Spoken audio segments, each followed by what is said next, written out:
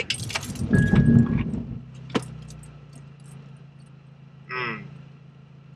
Gonna work on that.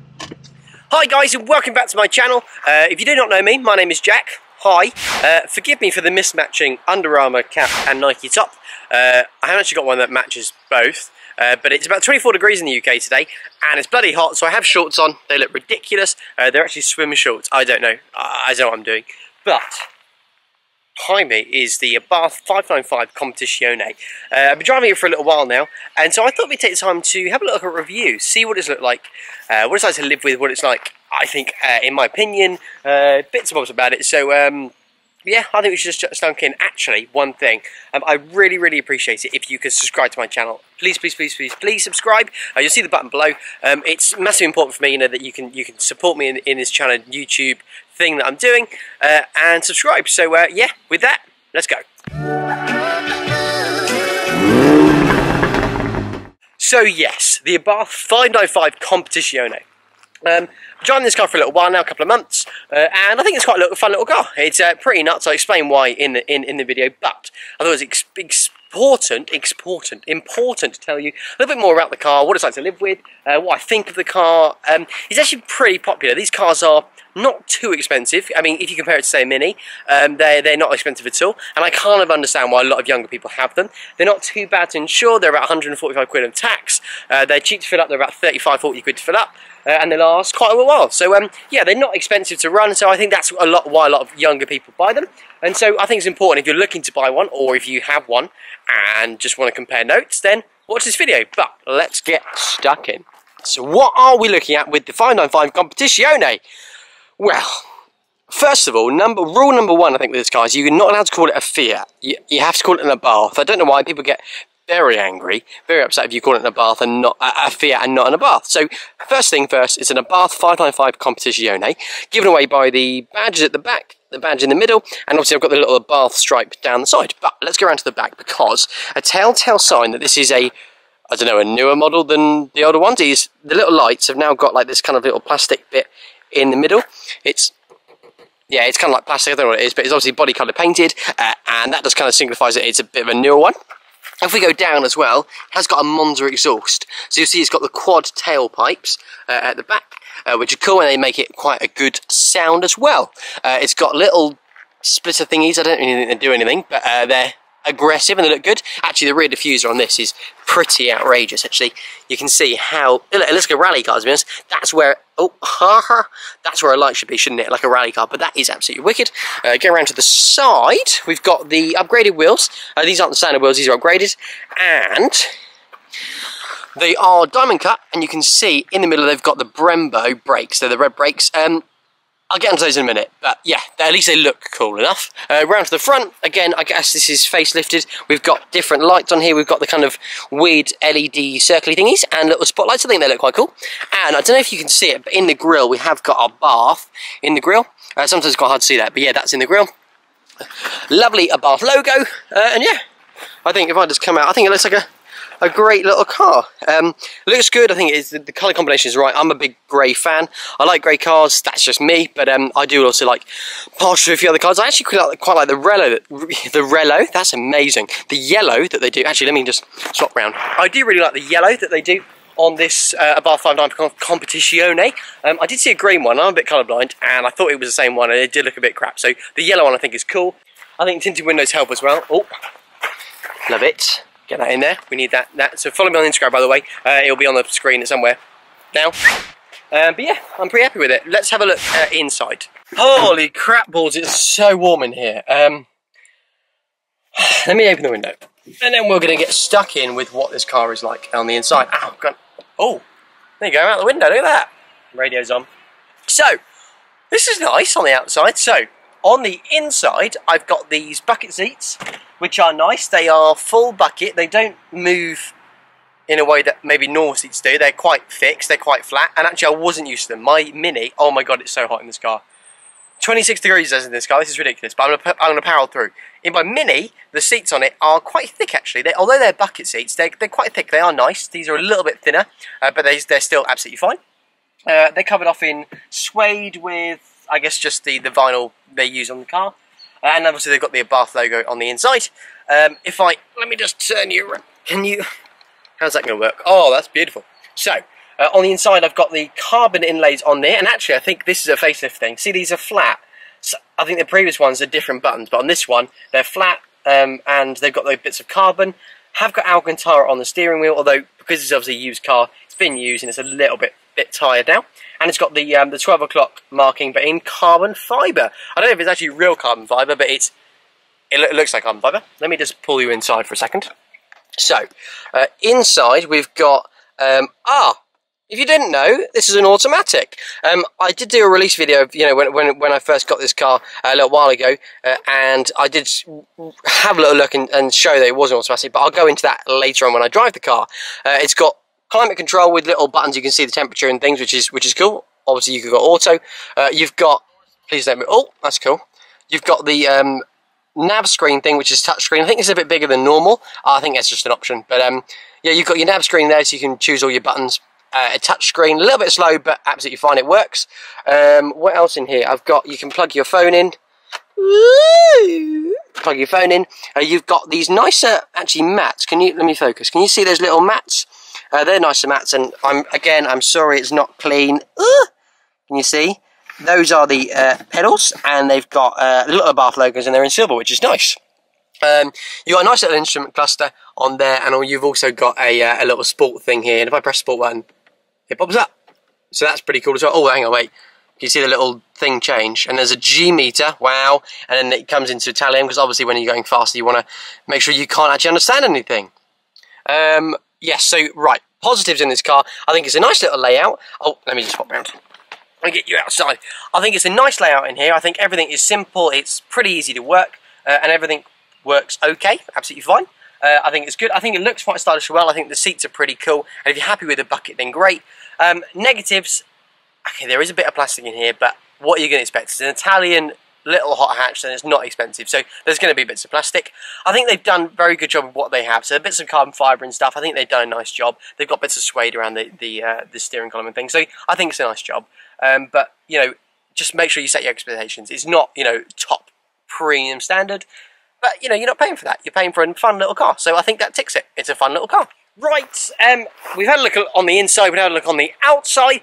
Let's jump in, go for a drive, and see what it's like on the move. Oh, we're living in the present, but our mind is in the past.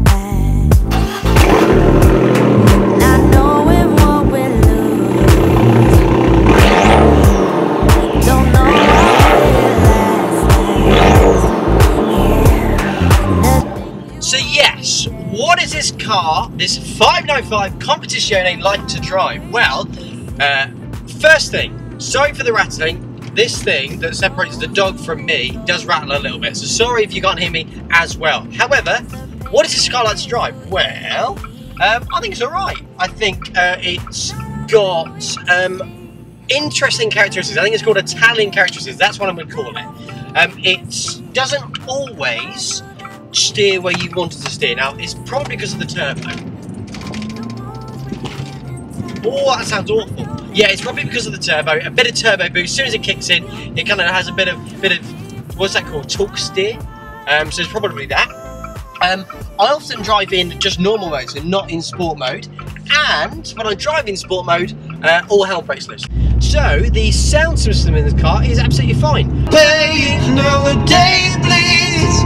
It's a nightfall. It's not here to get me through it all. I don't know what it is. I know what it's called. It hasn't got any like badge or anything, so I don't think it's like a Bose or a Meridian or one of those. But yeah, it's absolutely fine. It works perfectly well. It's actually pretty good sound. The seats I'm getting used to. They're quite comfortable. I mean, visibility is absolutely fine. This window is huge. It's quite flat, so you do see a lot of visibility out. All these different pillars are quite small as well, so you have plenty of visibility when you're coming to a junction to see. Wind mirrors, absolutely fine. You can see loads out of them.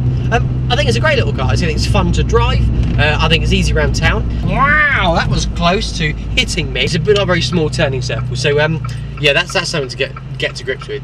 So it's just gone to a 60. Let me put the windows down a little bit, and let's hear the noise. If you can hear it, hopefully you can.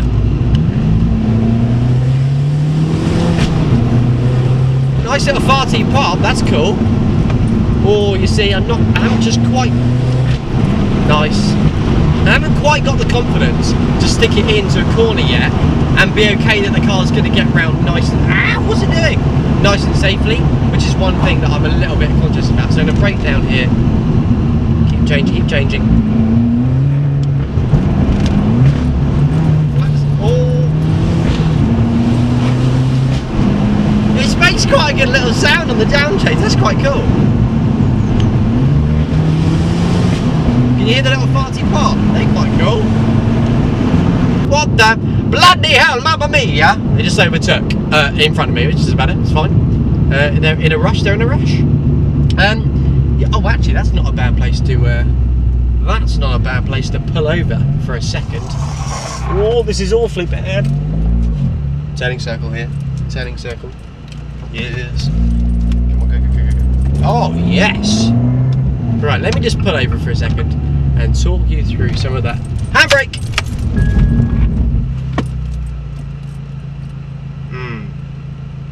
Gonna work on that. So I just pulled over quickly because I want to do a little segment type side note about competition. So obviously if you look at this car, you may be looking at some other cars. So I thought I'd just run through them. Number one, Ford Fiesta. There's so much pollen.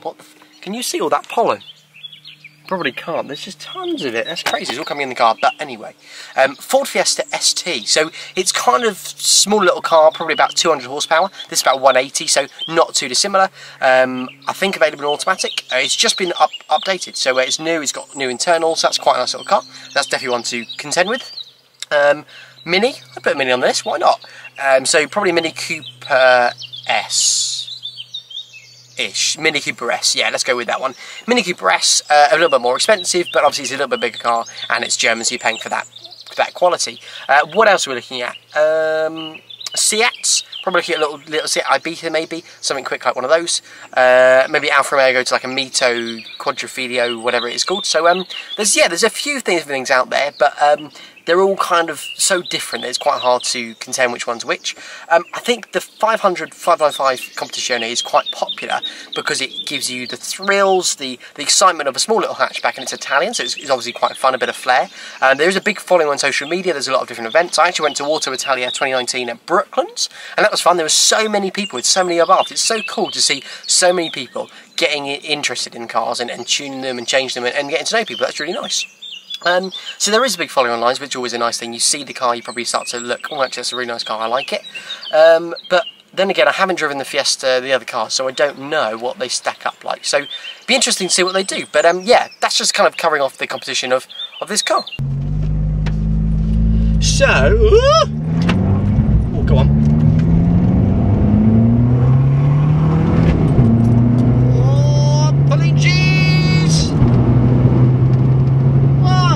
That's alright, that picks up pretty quick. I think this car goes from 0 to 60 in 6.9, 6.8 seconds, whatever it is. This is the automatic, I don't know if it's any quicker, but yeah, it goes 60 pretty quick. Actually, while we're on numbers, let's go through numbers. I mentioned briefly earlier, these cars aren't that expensive to run. It costs about 35-40 quid to fill up, and gets me about 300-350 miles in a range, in a tank. It's around about 30 miles a gallon for me, but I drive how I drive, different for you, but that's just a rough figure. Tax for the year is £145, which isn't too bad if you compare them to some other cars. Depends on how you finance your car, whether how much you're going to pay. If you do a bank loan, which is a very popular choice, because it's not too much money, then you're probably looking at, say you did a 4-year bank loan and the car was about 15 grand, you're probably looking at about 330 quid a month for 4 years, and then the car's yours. If you did a PCP, obviously significantly less, probably put no deposit, do it for 4 years, and you're probably looking at 200, 250. It's not going to be a lot of money, I'm sure. So I think that's about it. We've covered kind of the driving of it, how it handles, the kind of speed, the gearbox, we've covered that. Interior quality, you know, we've had a little look at that as well, and I've kind of gone through the running costs. So actually, you know, overall, I think it's a great little car. Oh, we're living in the present, but our mind is in the past, not knowing what we'll lose.